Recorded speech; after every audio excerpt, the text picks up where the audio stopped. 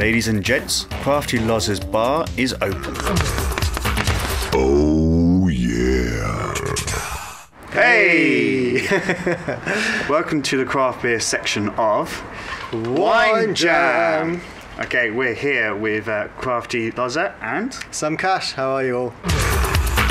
Oh yeah.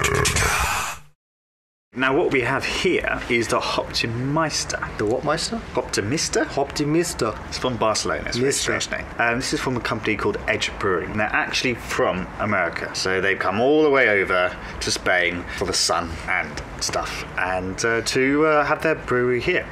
So They took their entire industry and threw it in Barcelona. Yep. So it's American IPA, or it should be really an APA.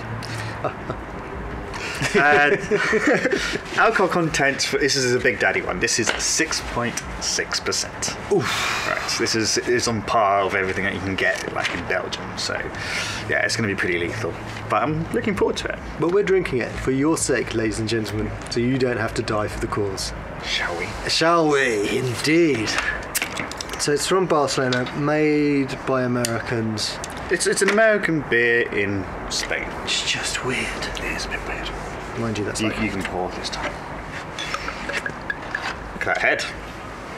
The thumb rule, as you can see, it's quite dark, rich, kind of like that golden amber bronze kind of colour to it.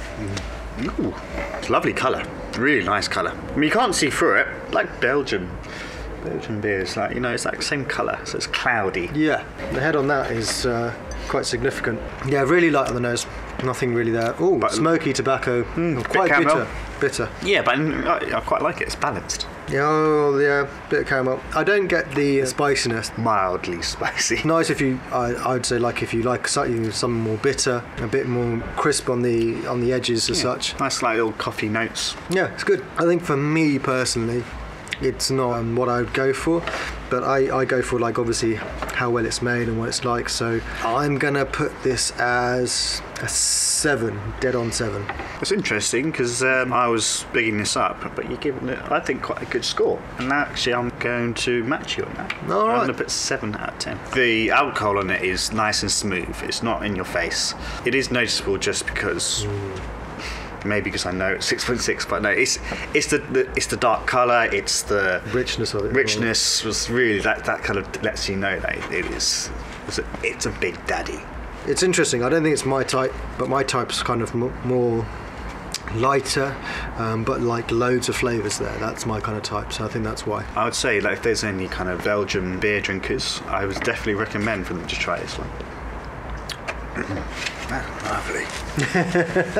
This is a Regnation from Newport, Oregon, USA. A brutal Indian pale ale. I think it's a lovely label here. I really quite like it. It's really growing on me. Brutal Rogue Nation, join us. It's like as if it's a revolution. Yeah. So it's high in alcohol, so it's 6.2%. Boom. So yeah, I don't think you can have too many of these. That's what it means by brutal, ladies and gentlemen. Yeah. Look at that. Half of it's gone in the foam. I don't think there's anything left. And as you can see, it's quite dark because you can't really see my finger on the other side. My thumb has disappeared into the beer of aleness. Do you know what? If I close my eyes and smell that, at the very beginning, it actually comes off as a wine. I'm not kidding. A little. You can smell that malt. You can smell the kind of the richness of it. Yes, I get it. Yeah, it's like a Pinot Noir. That's really quite interesting. It's got that dark, malty kind of flavour that you kind of get with Porto kind of ales. It's that richness that you get, but the great thing about this, I think, is the weight of it is not there. It's a lot lighter.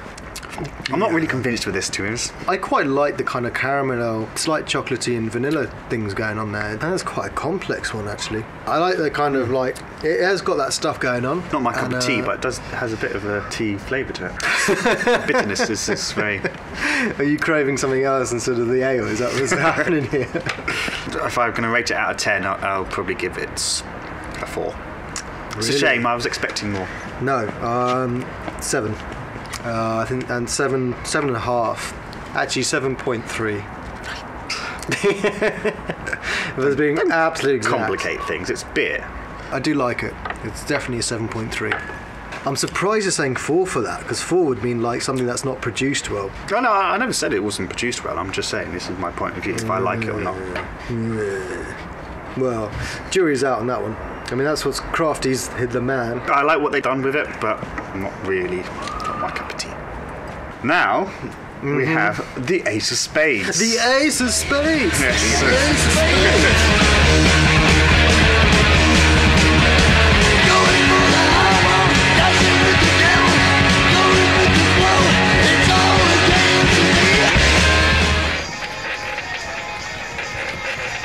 I'll tell you what, that dancing did like put me out of breath. It's also making me a little bit thirsty as well.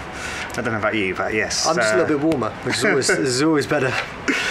The Ace of Spades. Okay, this is a beer that is from Walthamstow. They do 4 different beers, all different picture cards from a pack of decks. So you've got the Ace of Spades, King, Queen, Jack. Nice. All different types. What have we got in there? This is a London Porter. It's not just a London Porter. It actually uses American hops. It's going to be interesting because they're combining 2 different types of flavours to make something dark beauty. Like Black Beauty.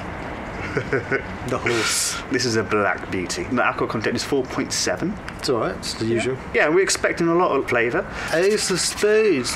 Ace of Spades. I'm going to be doing this quite often through this drinking period, by the way. It's got nothing to do with the beers that I might not have before or after this. Wow, that's like Coca-Cola. Oh, look at that head. That's awesome. There's Guinness, and then there's this thing, which is like darker than the depths of evil. Slight taint red. That's a coffee kind of head, isn't it, to that? I mean, seriously, I wouldn't have any... If somebody poured that out and said that's espresso, I wouldn't actually doubt them. I'd be like, oh, so just drink that one shot? Oh, yes. It smells like coffee. Can you smell that? Roasted.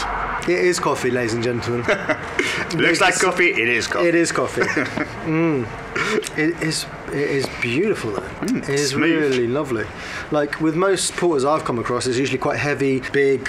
It almost fills your stomach within like 5 sips of the stuff. This is really lovely. It's really light actually, which is contrasting to its colour. It's like got that chocolatey and caramel bit touches, but that licorice is definitely there. Very, very full-bodied. That sweet candy kind of touches to it as well. It's got very sweet, isn't it? Yeah, a bit strange to say that for an ale. It's like kind of sweet candy. This is lovely. They've done a really good job here. What's that sugar that you get? That's Sugar cane? Not sugar cane. No. It's like for kids. You know, you have those long straws.